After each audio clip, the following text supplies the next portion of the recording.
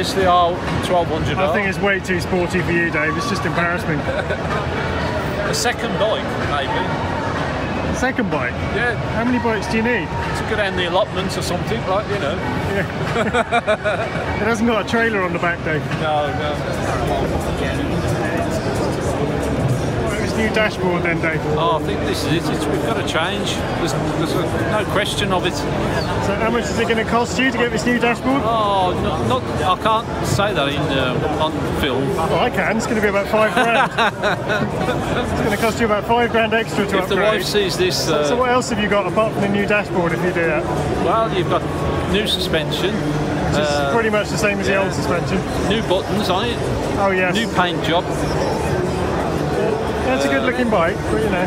So you're not fancying a black GS anymore? New spotlights on the front to blind you when I'm following you. So black's a bit old hat now, is it? Yeah, I think, it's a bit dull in it.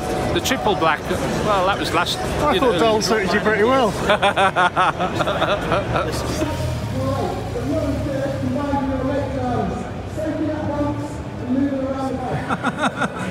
Once again, Dave is doing his best to embarrass us in public. Using his auxiliary glasses to read his menu. Hang on, that's better.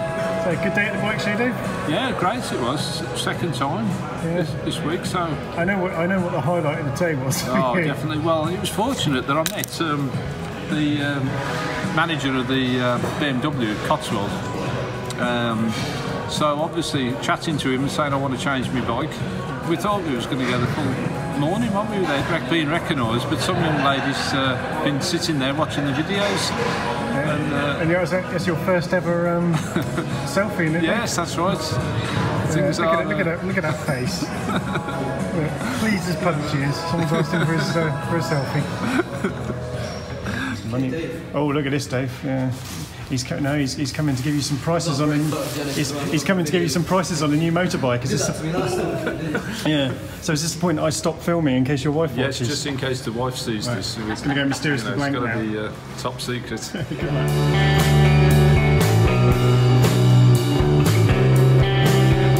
A couple of minutes or less to justify why you spent an unfeasible amount of money on a new GS Adventure when you already had a GS Adventure Triple Black.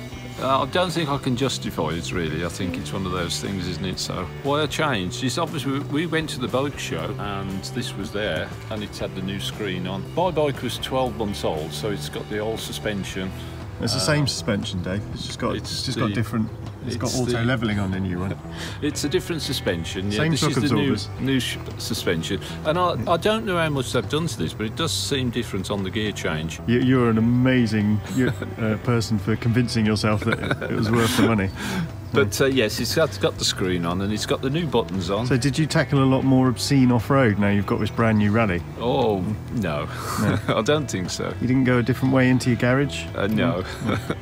No. So I understand you took us out for a ride for about an hour this morning. Yes, we went out. The roads were terrible this morning. So you went out to ride for an hour. So how long did it take you to clean it when you got back? About 2.5 hours. Yeah. Well, at least it's keeping you active in your old age. That's all I can say.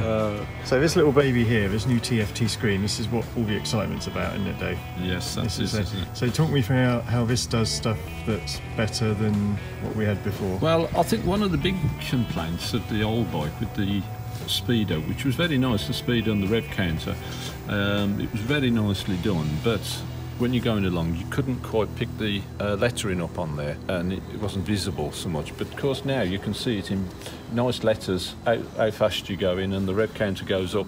And this is sounding pretty weak here, Dave. Oh, it's great. This is sounded as a pretty weak excuse. So basically it's colour but the same. Is that what you're saying? now you can listen to your music and stuff on this one, can't you? Yes, you can control it with a wheel. I think obviously when we flick through, we can drop down and flick through to my vehicle, navigation, the media player.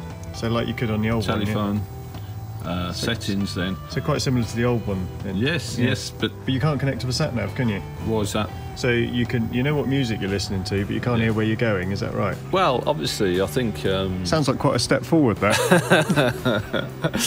Yes, you can.